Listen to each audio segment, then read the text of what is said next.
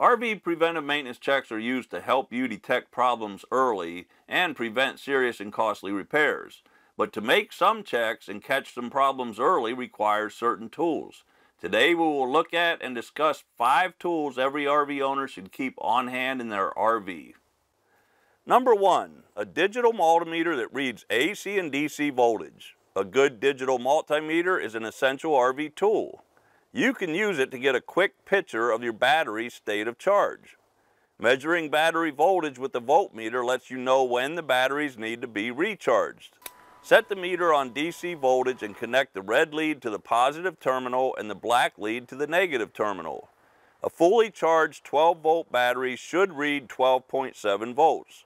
Readings less than 12.5 volts indicate the battery state of charge is less than 80% and the battery needs to be charged. You can also use a multimeter to test 12-volt fuses, lights, and other 12-volt accessories in the RV. Switch the multimeter setting to read 120 volts AC to check or test 120-volt devices. Speaking of checking the voltage, that brings up the second tool you should keep on hand in your RV, a digital line monitor. You can use a digital line monitor to check voltage at the campground before you plug in. It displays AC voltage. It also checks for other concerns like reverse polarity, open ground, and high or low voltage. I bought this digital line monitor more than 15 years ago and it does everything I need it to. It tests the incoming power, and if you are running a generator, it tests the frequency. If there is a fault, there's a warning light and an audible alarm. After I make sure the campground power is good, I plug the monitor into an outlet inside the RV to monitor the power throughout the camping trip. Before we move on to number 3, I just want to mention there are surge protectors available like this one from SurgeGuard that check the power faults at the campground and protects your RV's electrical system too. Number 3 on my list of tools to keep in the RV is a battery charger that not only charges batteries, but it conditions and maintains the battery too.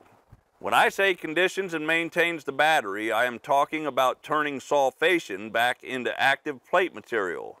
When a battery is not charged in a timely manner, crystals start attaching to the lead plates. If these sulfate crystals go unchecked, it will ruin the battery. I have used Battery Minder products for years. The Battery Minder uses a range of high-frequency electronic pulses to desulfate the crystals back into active plate material, and it will never overcharge the batteries regardless of how long it stays connected to the batteries. I use it on my motorcycle and our golf cart batteries too. If you visit the Battery Minder site, there is some great information on battery care and maintenance.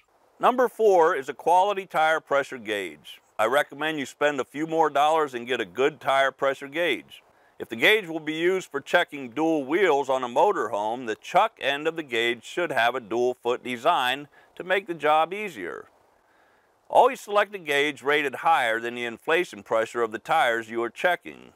Applying more pressure than the gauge is rated for can damage the gauge and affect the accuracy. Try not to drop or hit the gauge on anything. Store the gauge in some type of protective covering or case and in an area where it won't be damaged.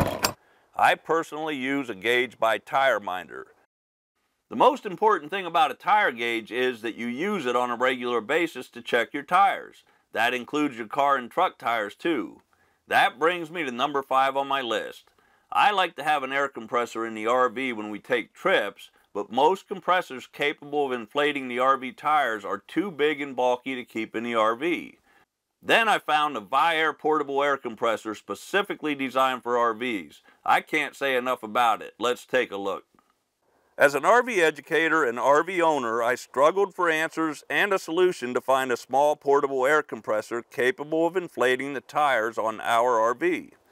I don't recommend using air compressors at gas stations for 2 reasons.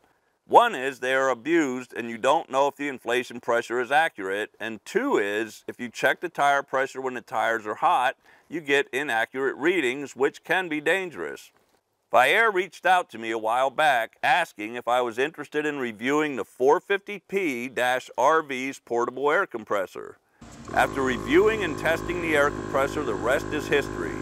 It is the perfect tool for RV owners. If you visit the Viair website, you will notice there are RV compressor models available for towable RVs and for Class A, B, and C motorhomes.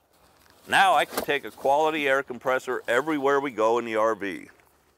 Well, there you have it, my top 5 tools to keep on hand in your RV. Happy camping!